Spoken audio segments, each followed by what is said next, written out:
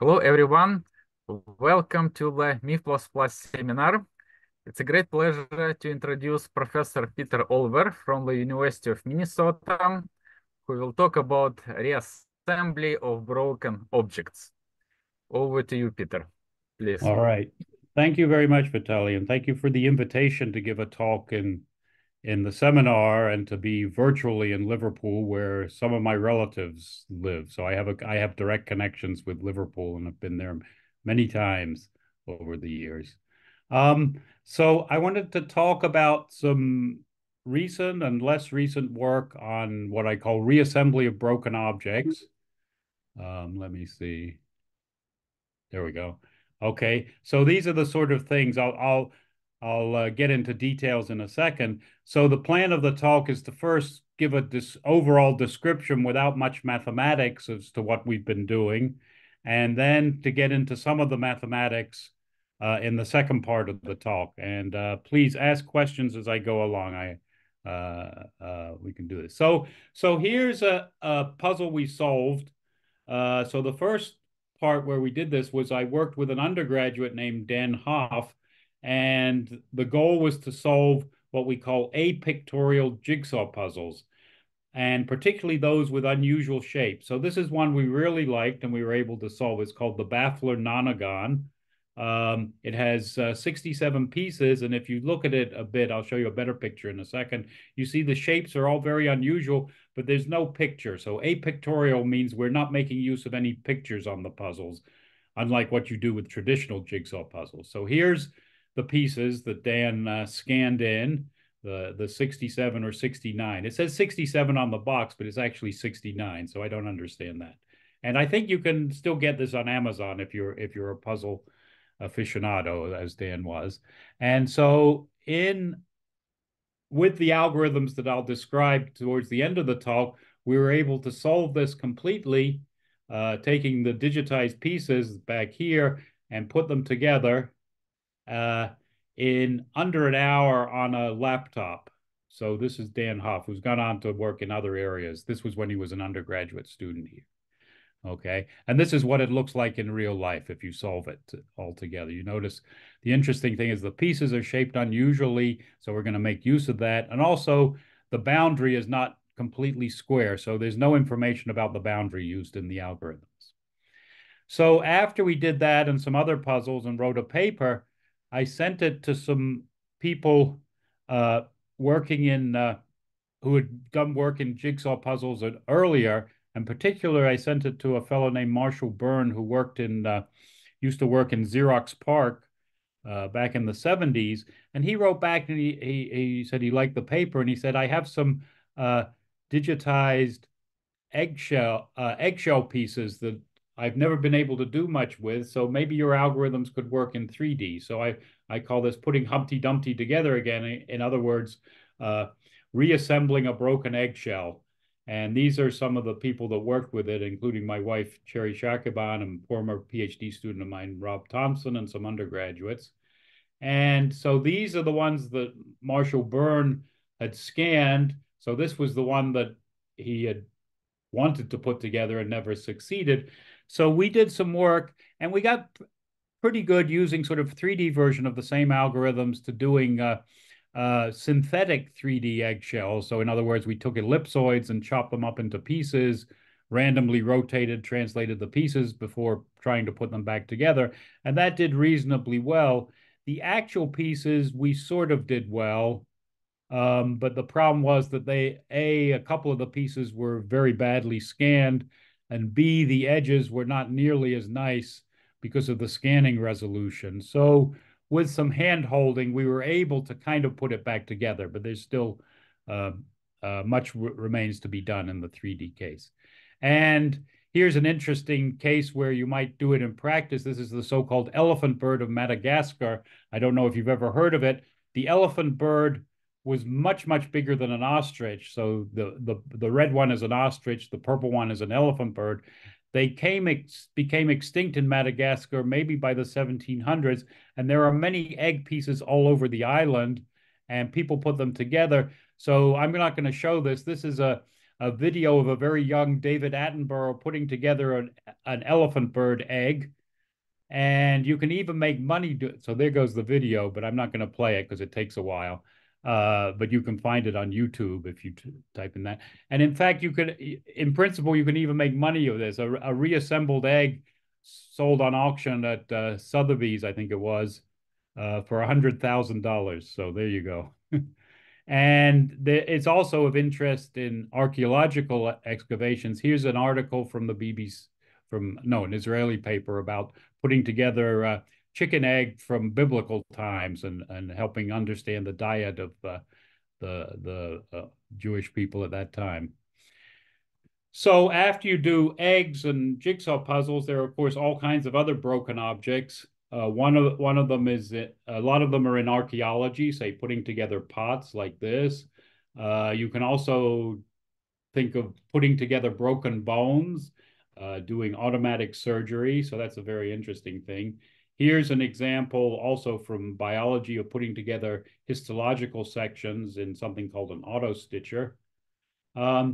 So about that time, I connected up with a group of researchers here at the University of Minnesota working in anthropology, and they were very interested in putting together broken bones, not for surgical reasons, but to understand particularly old human sites.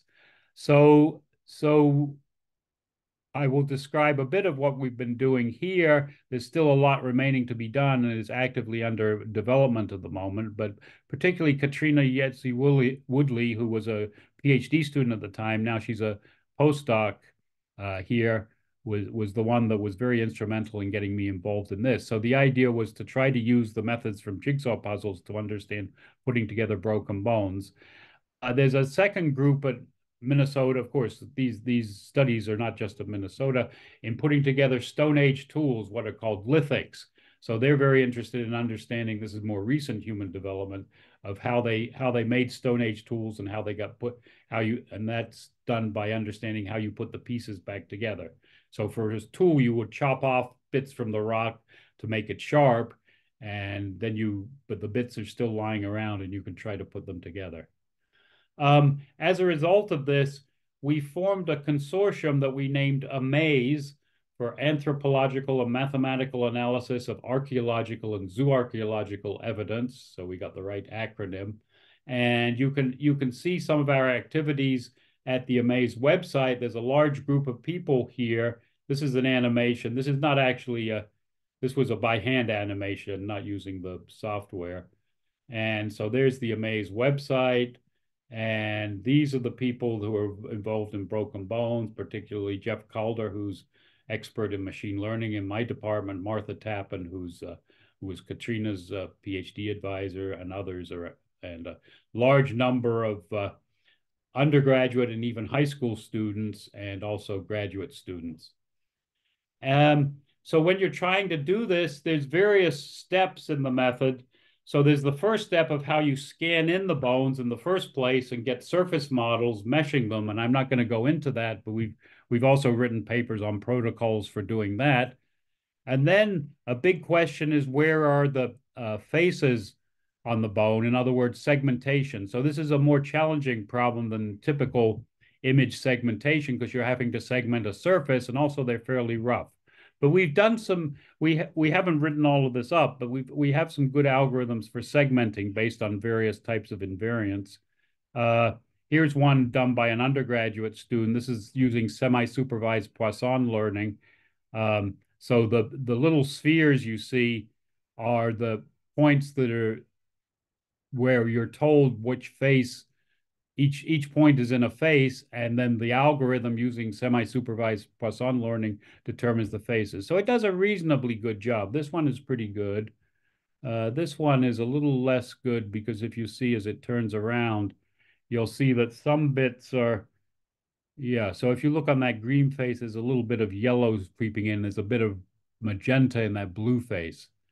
So anyway, that's sort of preliminary studies for the segmentation.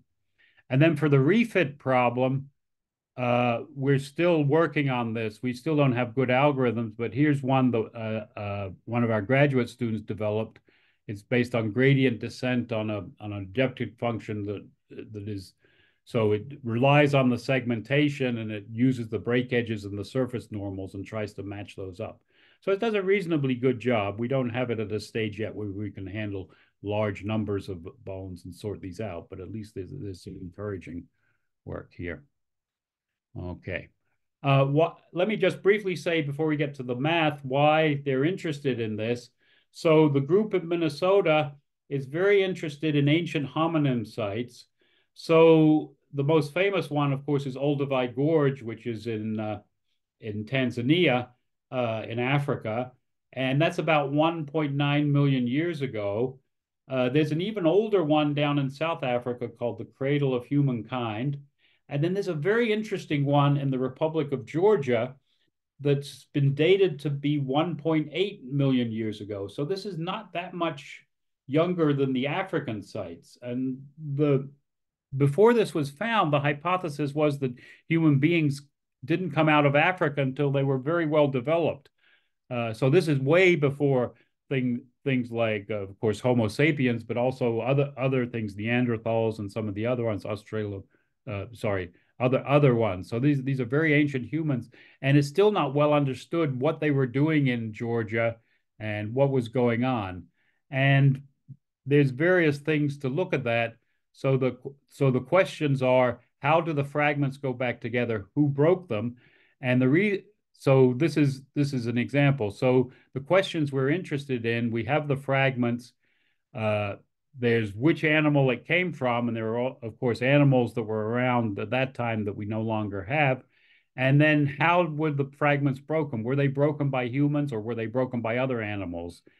And in our work, we've assembled a large collection of fragments that we broke, so we know exactly how they were done. And most of the work nowadays, although I won't go into the details, has been based on machine learning on the individual fragments. And we're getting reasonable results, although not as compelling as one might like. So the question is, given the fragment, can you tell whether it was broken by a human using Stone Age methods or broken by a hyena? We have hyenas at the Milwaukee Zoo and the Eau Claire Zoo that are broken fragments for it, or broken by, say, dropping rocks on them, sort of mimicking geological methods. And the hypothesis in the field is that the geometry of the bone fragments, so things like angles, shapes of faces, so on, and their identity and how they're reassembled, they will tell us who broke them. And the reason that's important is that it has implications about what early humans were doing. So when did we become meat eaters as opposed to most of the great apes, which are mostly vegetarian? There's a whole hypothesis about how meat eating led to brain development. There's also the question of how did we acquire the meat? Did we scavenge from when other carnivores had killed the animal, or did we actually hunt them themselves? So in the former case, the bones will be mostly broken by the carnivores, and in the latter case, they will be broken by humans, and that has implications for social development and other such things, cooperative behavior, and so on. So there's a whole host of questions that one can understand a bit better based on the understanding the bone fragments that have been retrieved from these sites. Okay, here's an interesting article that came out a little while ago that said, could the history of humans in North America be rewritten by broken bones? So in California, they found some broken mastodon bones, and they ran these sort of algorithms and determined that they had to have been broken by humans, not by animals. And if that's true, then humans appeared in North America at least 100,000 years earlier than is currently estimated, which is around 40,000 years ago. So that would have major implications. But this study turned out to be a bit flawed. It turns out that the bones were broken by humans, but they were broken because during the development of the site, some heavy equipment ran over them and broke them while they were sitting in the dirt. So that's still up in the air. Okay. So unless are there any questions about what I've said so far before I go into the mathematics of what we're doing? Okay, very good. Fine, thank you. Okay, very good. So let me start describing to go back to the beginning. So this is how I got into this. And one of the things that I've been very interested in is what's known as the equivalence problem. So we have some sort of transformation group. I'll give you examples in a second, acting on a space. So these are usually pretty basic geometrical transformations, say rotations, translations, and so on. And you have two objects, so you can think of those as puzzle pieces or broken bones or curves or surfaces. And when can they be mapped one to the other by a group element? Okay, so that's the basic equivalence problem.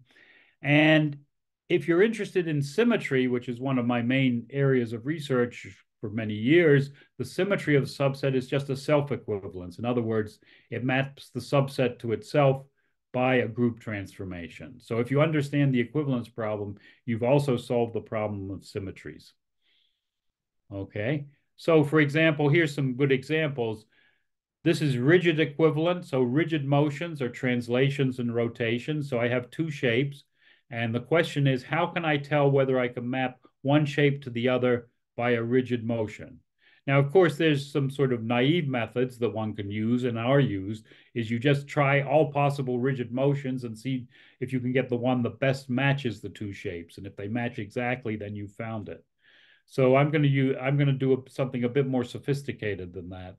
Um, and this, of course, other groups, scaling group, so similarity equivalence. Uh, and then if you're looking at 2D objects, but you're allowed to maneuver them in three-dimensional space, the group that's underlying this is the so-called projective group. So you think of that object on the left, and it's been rotated, so it's the same object, but it's tilted at an angle. And the question is, can you recognize that? So this is a larger group acting on planar objects.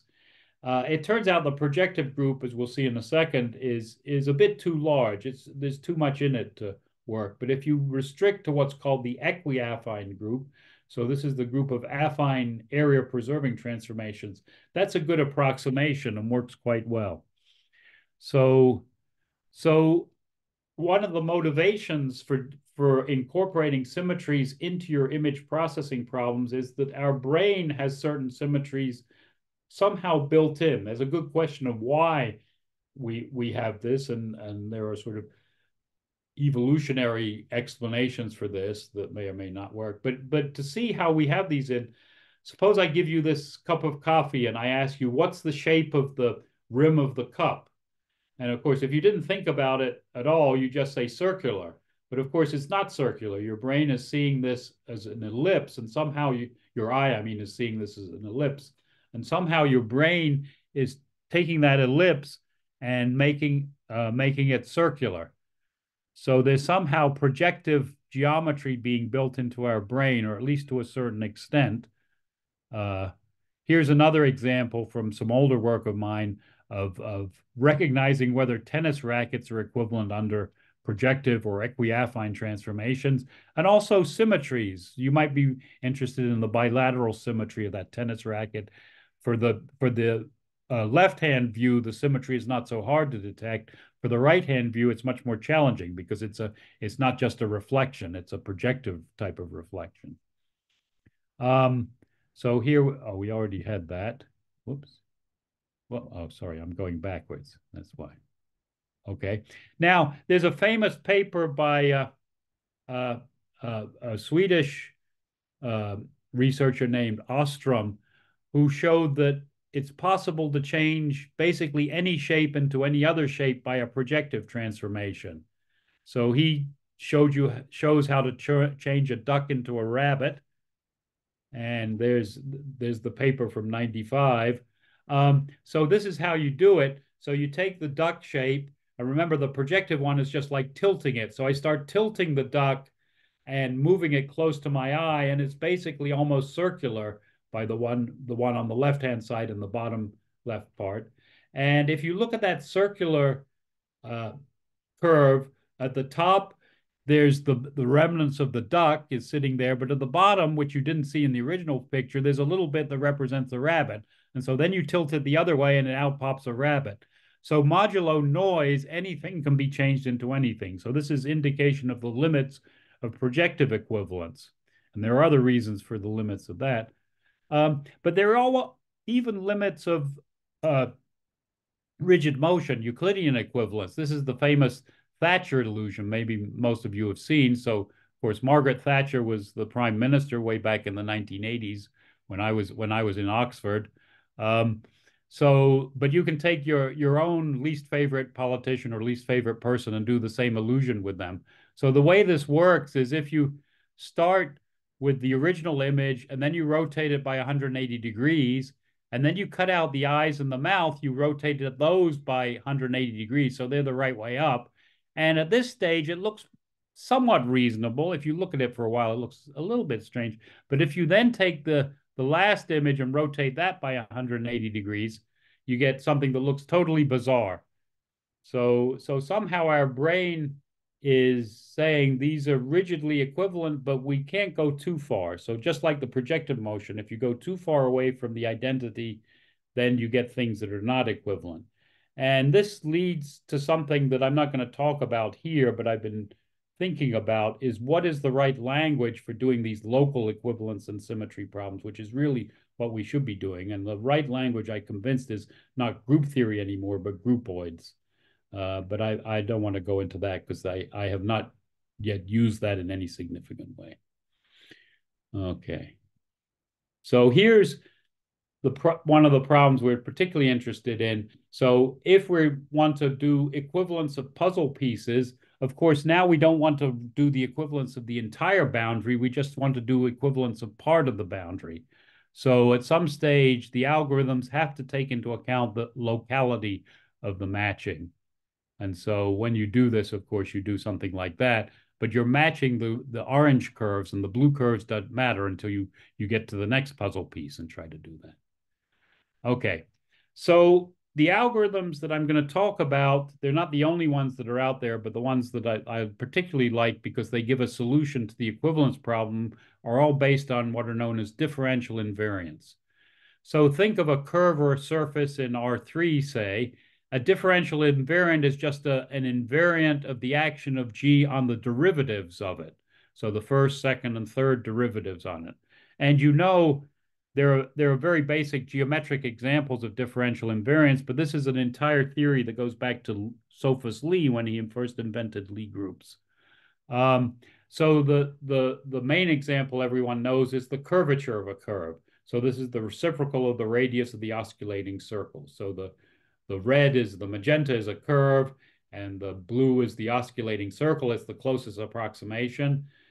Generically, although we never seem to graph it that way, and when we talk about osculating circle, generically the curve goes from the inside to the outside of the circle. So that's the simplest differential invariant for the rigid motion group, the Euclidean group.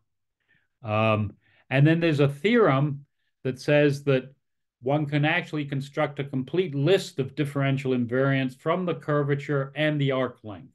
So the arc length element, ds, so this is the usual arc length we teach in calculus, is an invariant one form, and its dual is an invariant differential operator, namely differentiation with respect to arc length. And the classical theorem says that a complete list of Euclidean differential invariants are kappa and its derivative with respect to arc length and higher derivatives. So in other words, any differential invariant can be locally written as a function of these invariants. Now, it turns out that this theorem is not unique to the Euclidean group. In fact, there's an analogous theorem for any group action on any space, and if one considers smooth submanifolds of the space, one can get a complete list of differential invariants. So here are the formulas just in case. So kappa is second order, the usual formula for curvature. There's the formula for the derivative of curvature with respect to arc length. ds is given at the bottom line. d by ds is given just by the dual operator, and so on. So these are all local. They are successively higher and higher order. Okay. If you go to the equiaffine group, so this is the group of affine area-preserving transformations, so it's a semi-direct product of the special linear group, in other words, the matrices of determinant 1, 2 by 2 matrices of determinant 1 with the translations. There's also a fundamental differential invariant that's known as the equiaffine curvature. Although I should warn you, in a lot of the mathematical literature, this is called affine. but the full affine group has also scaling, and that's I didn't write down that, but there's an analogous theorem for that. But anyway, for the equiaffine group, the equiaffine curvature is of order 4.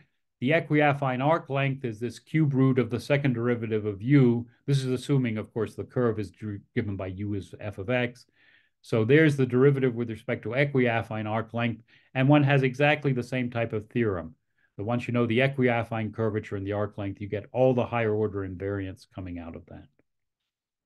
Okay, and if you did want to do projective group, the formulas are known, but they're horrendously complicated. The projective curvature is a 7th order differential invariant. In other words, it depends on the 7th order derivatives of the function. And the projective arc length is a 5th order, but one still has the same theorem.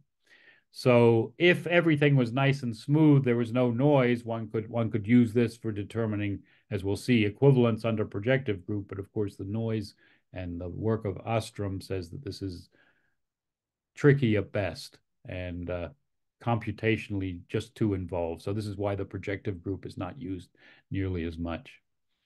Peter, could I ask a Yes, question here? sure. I guess there are also completeness results about this invariance. That's Say, right. So these theorems are all special cases of a very general theorem that I'll mention in a second. okay. So yeah, it's like in algebra you have something called the Hilbert basis theorem. This is a basis theorem for differential invariance.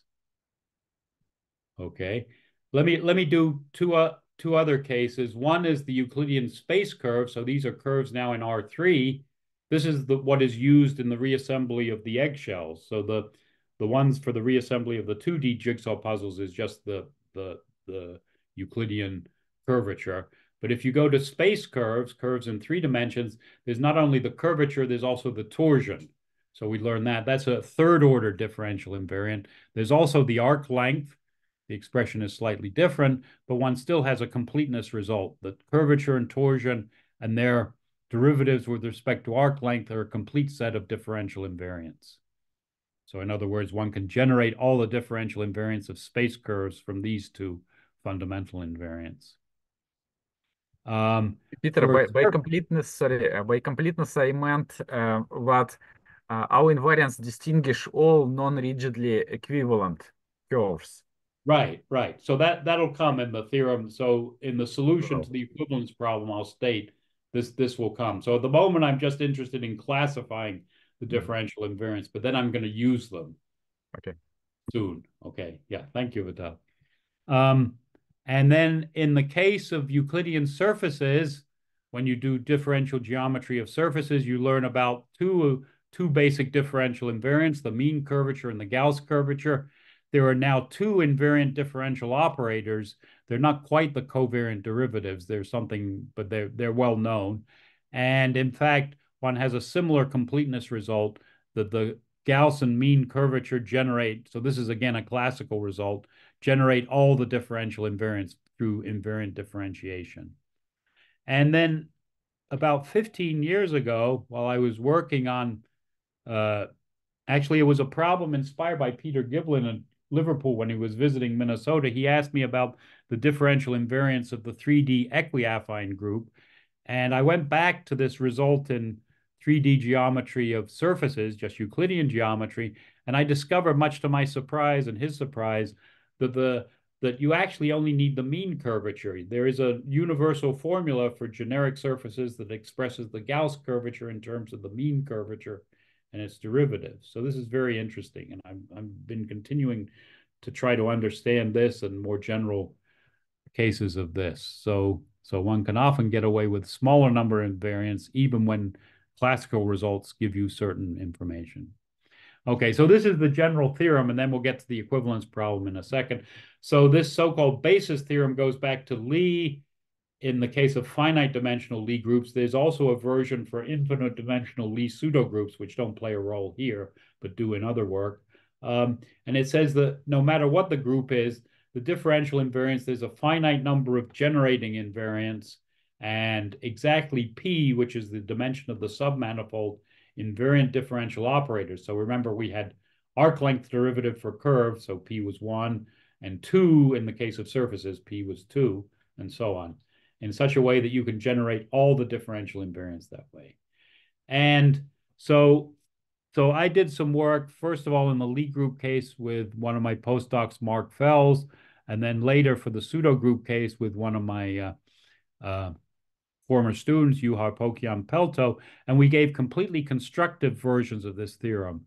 So using a theory of moving frames, which will be a whole other talk in itself, we know how to construct these generating invariants.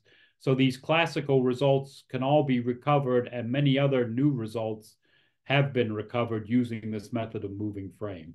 So we can exactly write down a set of differential invariants and other things, integral invariants, invariant signatures, and so on, invariant numerical algorithms, and so on and so forth, using this method. So it's a very powerful calculus for understanding invariants, and in particular for constructing what I'll call the signatures for the equivalence problem. Okay, so now let me go back, and now let's think back of on the puzzle pieces or the basic problem of equivalence of, say, curves or surfaces. So suppose I have two submanifolds, say two curves in Euclidean space, then obviously because the invariants are not affected by the group, if they're equivalent, they have to have the same invariants, differential invariants, but any other type of invariant, they have to be the same. If the invariance is constant, then immediately get information. So for instance, if the curve had curvature 2 everywhere, in other words, it's a circle of radius a half, then any equivalent curve has to also have constant curvature 2. In other words, also is a circle of radius a half, which is obvious, of course, but that's a part of the general result. Now, the interesting thing is what happens if the curvature is not constant, and you've parameterized the curve either by u as f of x or by some other means, just because you have the curvature of the one curve given by x cubed and the other curve given by whatever, just because these are different functions doesn't say anything about whether the curvatures can be matched to each other, because it depends on the parameterization. So how do you get around the parameterization? And this was Cartan's insight. You look at the dependencies among the differential invariants. So if one curve happened to be the derivative of kappa with respect to s happened to be kappa cubed minus 1, because kappa s and kappa are both invariants, any other equivalent curve has to have essentially exactly the same relation among its invariants. Now, these dependencies come in two types. So you don't see these for curves, but there are certain universal syzygies or universal dependencies. The simplest one in differential geometry is the so-called Gauss-Codazzi relations that show up in surface theory. And then there are the ones like this that depend on the curve or the surface that you're doing. And these are what I call the distinguishing syzygies or distinguishing dependencies.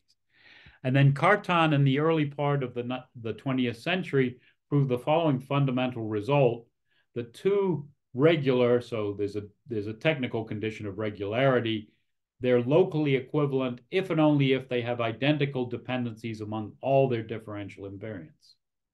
Okay, so this in principle enables us to solve the equivalence problem. However, if you remember, there's an infinite number of differential invariants. So there's an infinite number of these identities that have to be checked to establish equivalence. So that's not computationally efficient, of course. But however, one always has that the higher order differential invariants are always generated by invariant differentiation from a finite number of basic differential invariants. And the higher order dependencies, the higher order syzygies, are also consequences.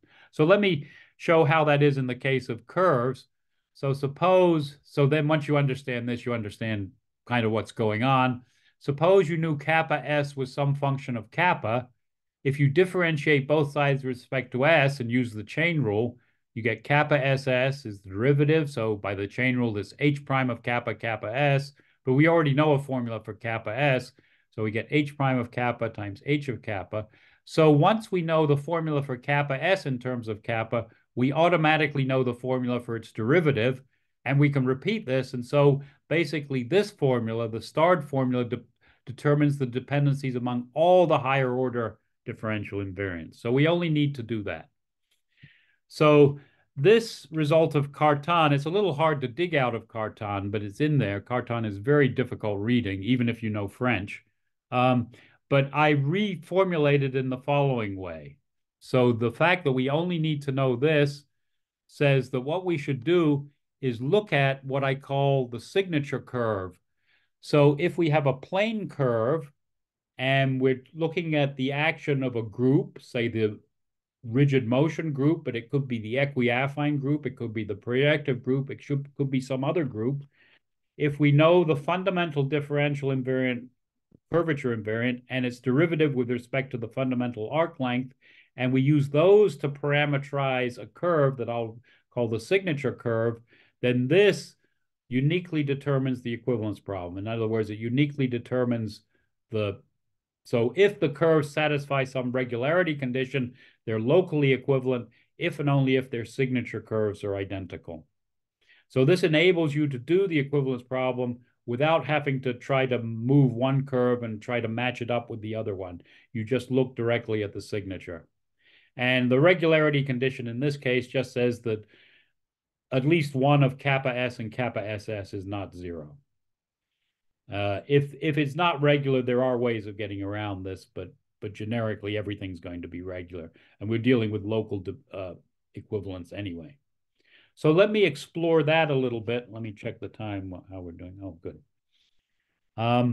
So here's an example. Here's an original curve. So that's the actual formula for it. So these are ones that are just computed analytically. This curve is almost circular. So if it were exactly circular, the curvature would be constant and kappa S would of course be zero.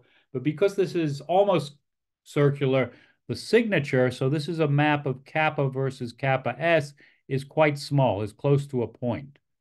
And then I won't go into the numerical side of this, but we have some invariant numerical algorithms for computing the kappa and kappa S, because of course in practice these are just discretized curves. These are coming from images and segmenting images. So you need to compute kappa and kappa S efficiently using numerical algorithms. And we have some very nice numerics for doing that. So that's not, those are well studied. Okay, so there's a numerical signature example. Here's an interesting case, a little less trivial. Here's the original curve. That's the parameterization. So again, these are computed analytically, but one could also do this numerically. Here's the Euclidean curvature versus the derivative of Euclidean curvature with respect to arc length. Now, in this case, there is an approximate threefold symmetry of this curve. It's not exact. And so one can use these. You see the approximate symmetry coming because you go 3 times almost around the same curve. If you went exactly 3 times around the same curve, that will be an exact symmetry. So one gets symmetries out of the signature as well.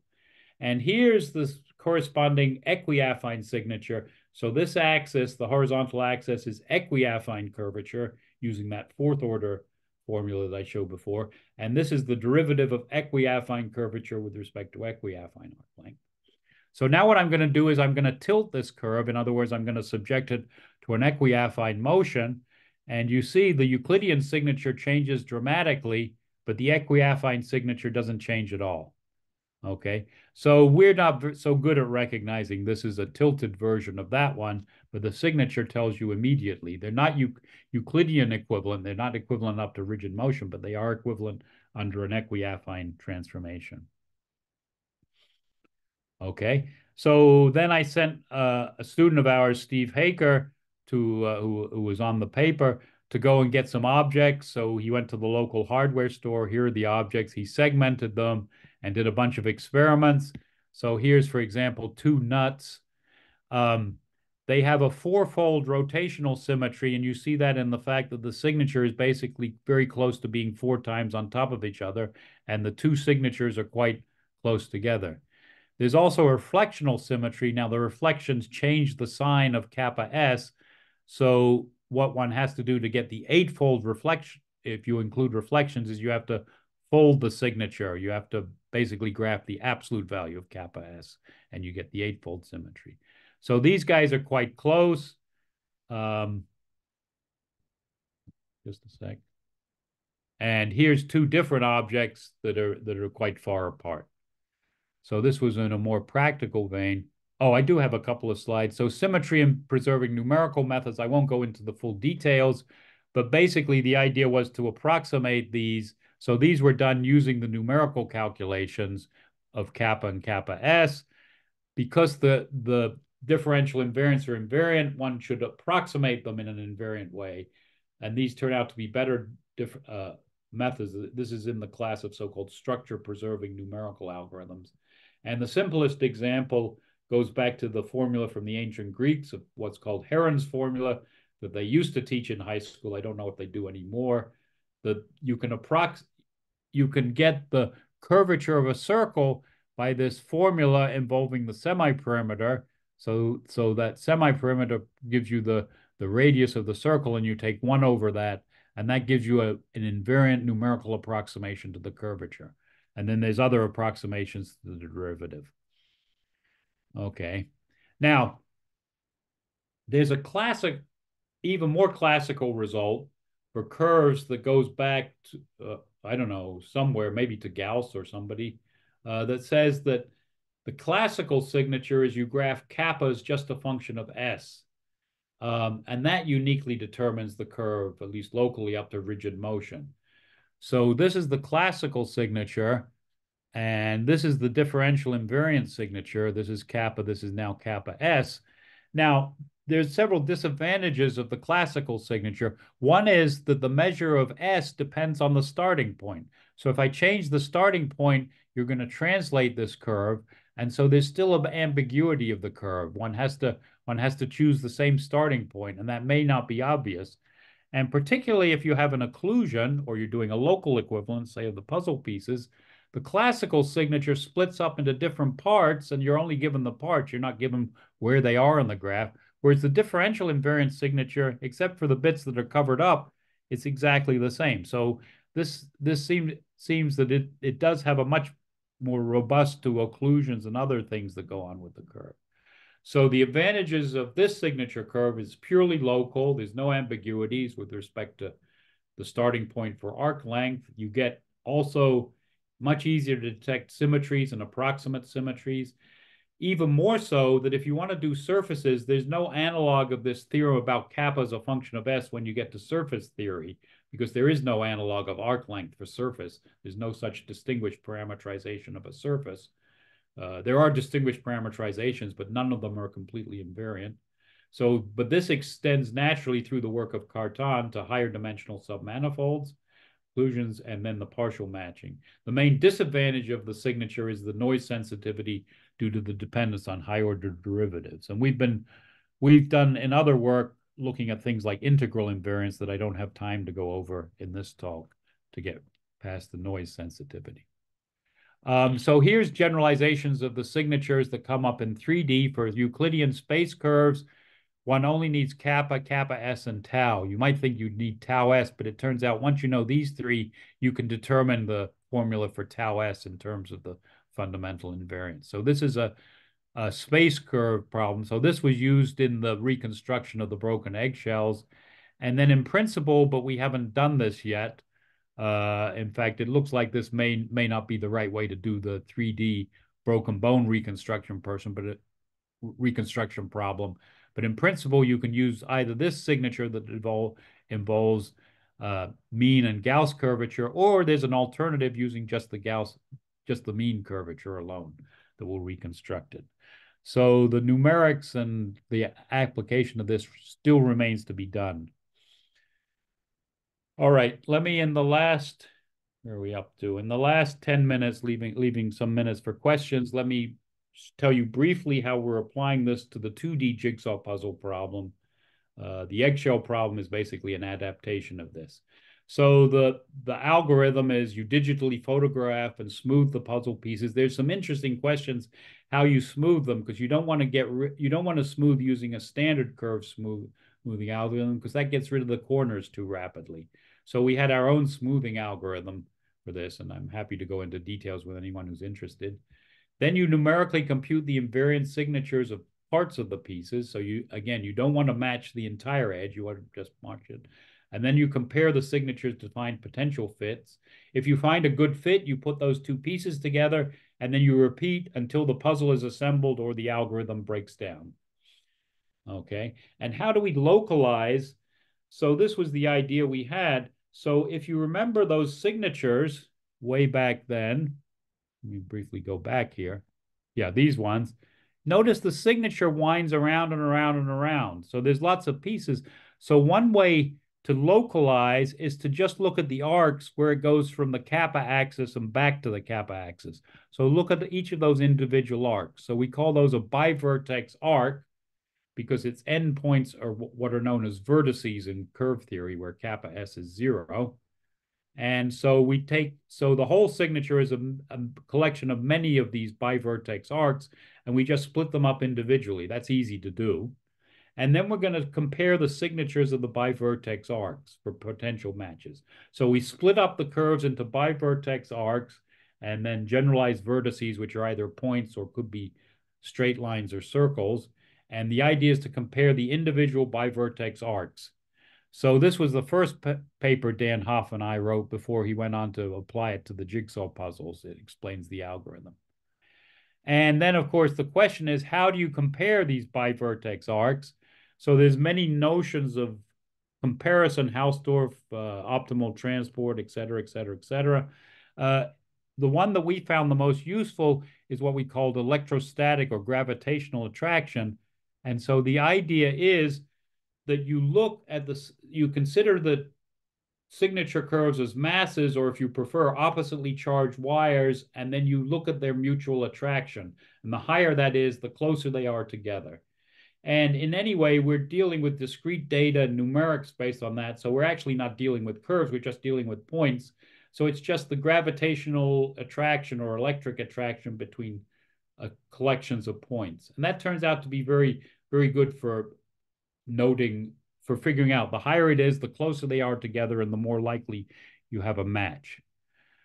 And then we started to get reasonable results, but you see, if you make small errors, if you look at the left-hand side, if you start making small errors, the errors rapidly accumulate and you can't go any further when you're assembling the pieces. So Dan came up with a method that he called piece locking, which was basically taking a good match and making it even better by jiggling it around. And he did some sort of similar physics-based idea to minimize the force and torque based on gravitational attraction of the two matching edges. So in other words, you treat the edges as well as masses, and you try to minimize the forces, and that turns out to work very well. So these bad matches turn into good matches, and one can continue. So with that, Dan started to come into my office increasingly often. Oh, I've got two pieces put together. Oh, I got three pieces put together. Oh, I got seven pieces put together, and boom, boom, boom. And within less than a month, he had the whole thing assembled. So that's the picture I already showed. We did some other puzzles. This is actually more challenging. This is a more traditional puzzle. It has a picture on it, but we didn't make any use of the picture. The picture is of a rainforest, and there is the reassembly of that. That takes a little bit longer, but we had to do it. We sent the paper off to be refereed, and the referee said, yes, you can do a 67-piece puzzle, but what about a 670-piece puzzle? So we went off, and Dan digitized a 1,000-piece puzzle, and it was a 1,000-piece puzzle, and we were able to get about 150 of the pieces put together before the algorithm broke down. So there are limitations.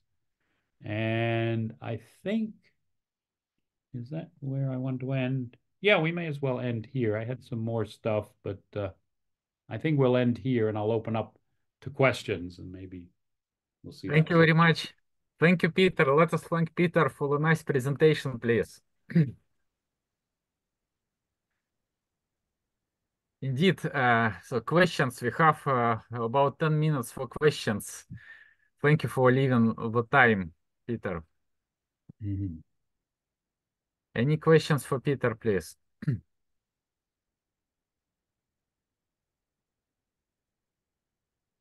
Peter, could I ask could I start from a theoretical question? Sure. So you mentioned local equivalent several times. Uh, Yes. could you please clarify the exact meaning? Well, there's various types. Oh, this is what I was going to do. So while I answer the questions, I'm going to show you this video. Mhm. Yeah, I'd forgotten about that. So this is a video Dan Hoff put together, and it'll show as you look at it. So those who are not interested in the question could just look uh, how the pieces were assembled and what happened. So if you look at it, you'll see some little red curves on it. Those are the bivertex arcs. So those are the things we're actually matching. And the interesting thing is how little of the actual curves we use when we're matching. Okay, so while that's playing, so in answer to the question, so here you see the pieces and so on, and you'll see soon the sort of illustration of what's going on. Um, so global equivalence means that you have two curves and they're matched up completely. So you have one and it completely goes to the other. Now, Mhm. when you do puzzle pieces, of course, you don't want to match the entire piece. You don't want to know when two pieces are equivalent. You just don't want to know when parts of two pieces can be matched together. Okay. So the locality there is that it's just parts. And if you look carefully at the proof of Cartan, the proof based on the signatures really only guarantees local equivalence. So you could think of two puzzle pieces. They're locally equivalent where they match, but they're not globally equivalent. So Cartan says that on the bit where they match, the signatures are identical, but the signatures could be very different far away from that. Now, if the signatures are identical everywhere, then there's the question of do they match completely? And there's some interesting little issues there. For instance, if I took a curve, chopped it up into pieces, and reassembled it in a different order, I can arrange to have exactly the same signature, and they're locally equivalent everywhere. The two curves are locally equivalent, but they're not globally equivalent. So there's some subtleties between the local and the global that are not completely addressed. And I guess if you get local equivalence, the only way to do global equivalence is once you've matched locally, is you then see are the pieces identical or are they just fitting together? So that's kind of what it is. So, Peter, you usually considered closed curves, right? Uh, Global closed. no, not necessarily. So in the applications, yeah, in image processing, they tend to always be closed curves, but that's not necessary for the results to be true. Okay, so if you consider a curve with open ends, Yes. an open curve, um, this local equivalence, so does it still make sense if you completely match with well parts of a closed curve? Yeah, it's the same. Yeah, it's local equivalent. So you could have a non-closed curve match part of the closed curve, or you could have two non-closed curves that match either they're completely the same or parts of them are the same, but one might be, say, longer than the other one. Mhm. So this equivalence theorem can be stated in the form that two curves have the same invariance or where they're defined. So maybe from one Right. end. Exactly. Yeah, Uh-huh. If and only if these partial curves or open curves are related by rigid motion. that's right. Yeah. Okay, right. Thank you. More questions for Peter, please.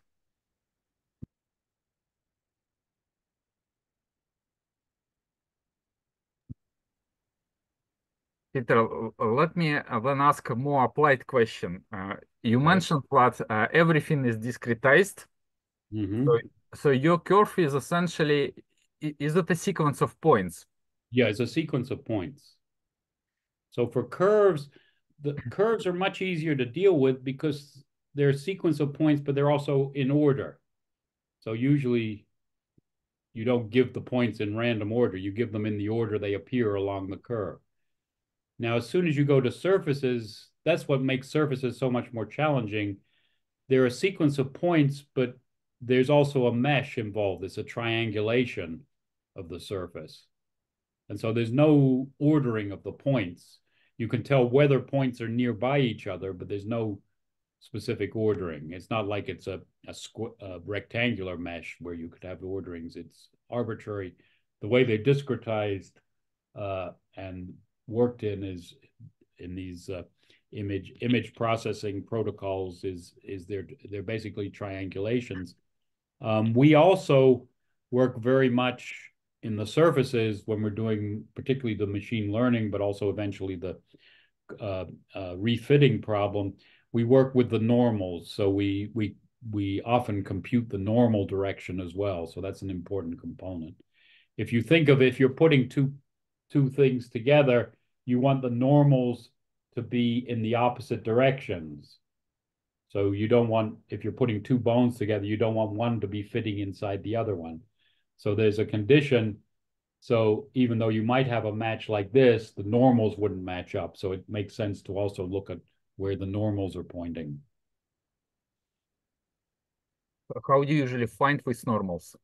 So these are done by, there are standard, if you have a triangulated surface, there are some standard algorithms for approximating the normal direction. You look at a neighborhood of the point and you take some sort of average of the normals of the different triangles. So you assume you have a sufficiently dense discretization, and you look at all the triangles in the discretization in the mesh that are near that point. So you specify some radius, and that gives you usually a good approximation to the normal. Now, the segmentation algorithms where we're looking for the edges, those are exactly the points at which the normal suddenly changes direction, and you can't get a good approximation for the normal.